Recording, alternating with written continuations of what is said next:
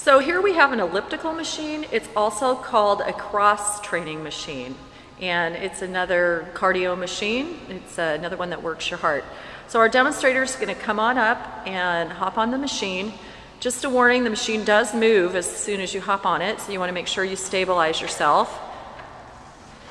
And there's an instrument board, and there's a lot of different workouts on the instrument board. I usually say, let's start with the quick start, which is right in the very center. So we'll have our demonstrator start with that.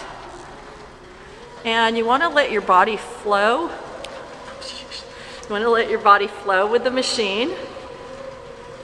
You don't want to hold your body absolutely still. The nice thing about these machines is you can get a good motion going. You really can get your heart going, but you're not having impact on your legs. You don't have that pounding on your legs. You can vary the speed. If your arms get tired, you can hang on right in the middle. And you can also use the machine backwards. You can get your motion going backwards. When you use it backwards, you want to make sure you stop in between. This particular machine has a set pitch. So if we look down at the ramp, there's nothing you can do to change it. The only adjustments you can make is you can change the resistance level, and that's on the control panel with the up arrow. There's a second option for the elliptical machine. This particular machine does not have the arm bars.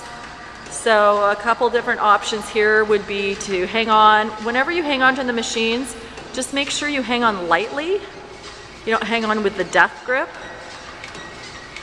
Again, you can vary the speeds. An additional option with this machine is you can change the pitch, the angle in which you're moving your legs. You can have it go up,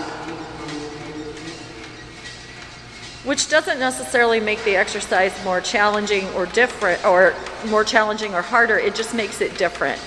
You're moving your legs through a slightly different range of motion.